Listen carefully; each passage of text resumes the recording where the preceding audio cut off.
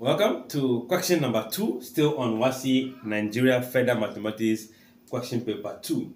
Given that x combination 2 plus x combination 3 minus 4x equals 0, where x is a positive integer, we have to find the value of what? X. Let's get started.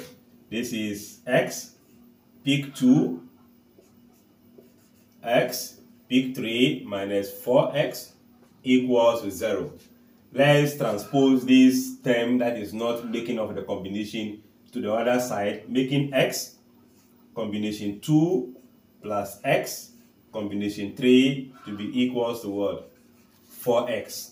Now let's follow by the definition of a combination. Remember, it's going to be the factorial of the term here.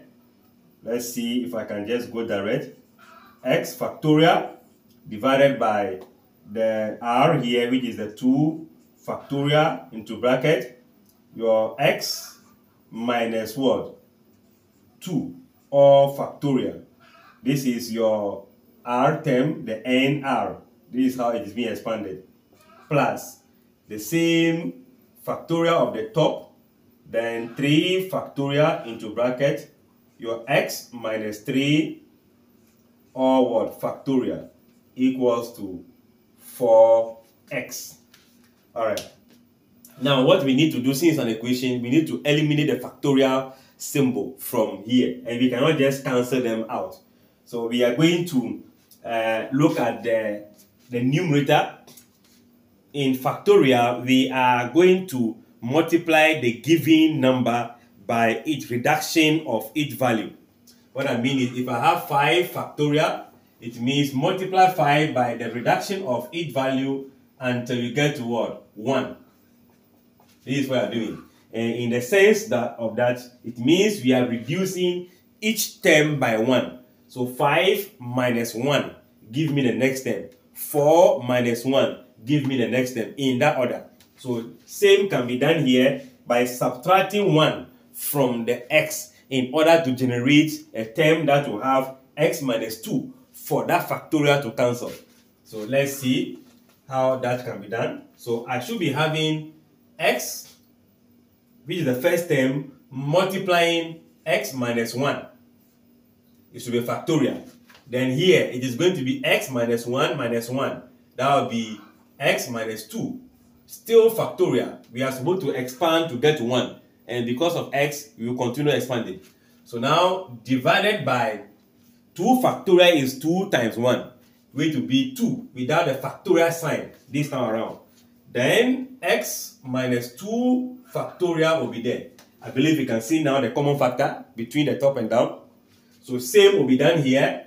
As I have this, it should be x minus 1, x minus 2, x minus 3, still factorial. So let me rewrite it so I can have the factorial sign there.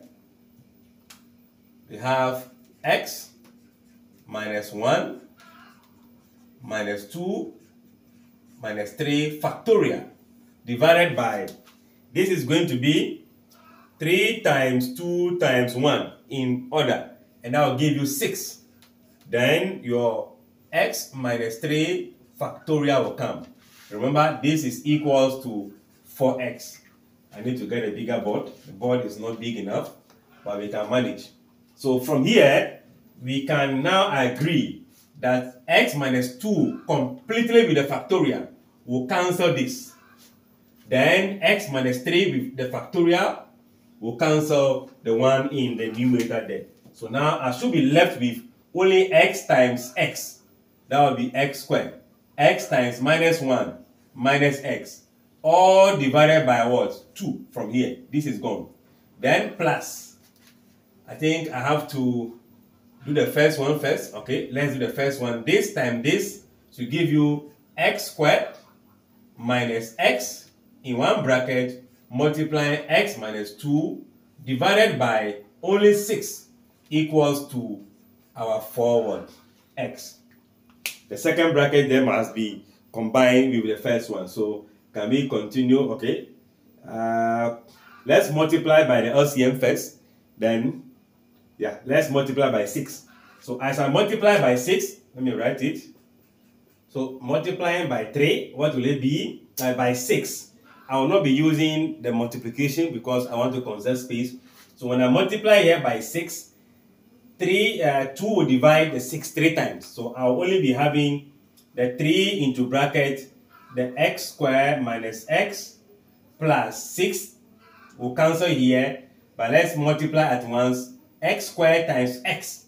That will be x to the power 3. X squared times minus 2. That will be minus 2x squared. Then let's begin with this. Minus x times x minus x squared minus x times a negative 2 will give you plus what? 2x equals to 24x. Since we are multiplying through by what?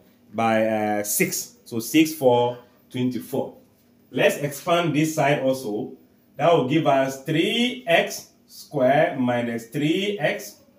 Don't have any common factor here, so I can have plus x to the power 3 minus 2x squared minus x squared will give you minus 3x squared, leaving plus 2x equals to 24 what? X. What do? We have to simplify further. I'm seeing 3x squared, 3x squared. So these two will be cancelling.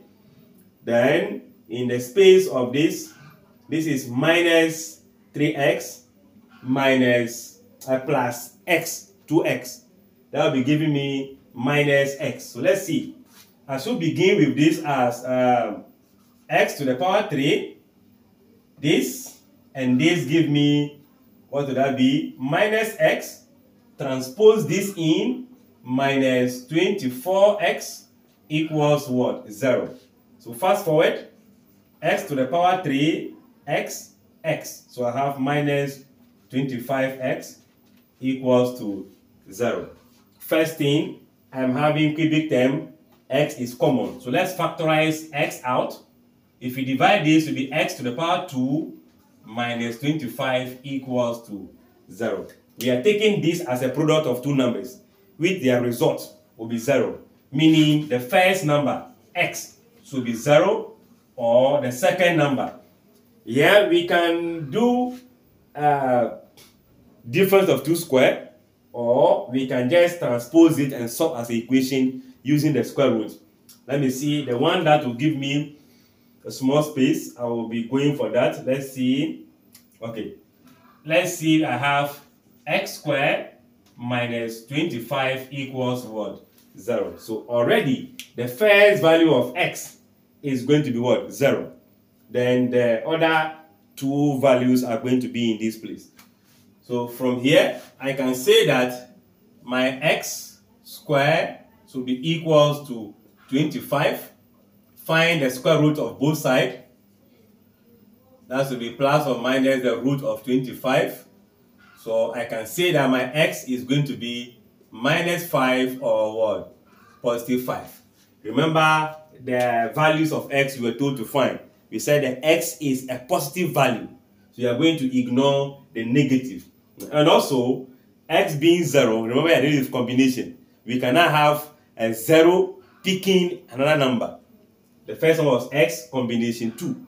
We have 0 picking 2. It will be impossible. So we are going to have the value of x alone. So therefore, the value of x is going to be positive 5. Which the question demands that we have positive. And even in combination, we need only the positive word values. I guess concept is clear. Feel free to share your thoughts or alternative way of solving it in the comment section as we keep learning together. Come back for question number 3.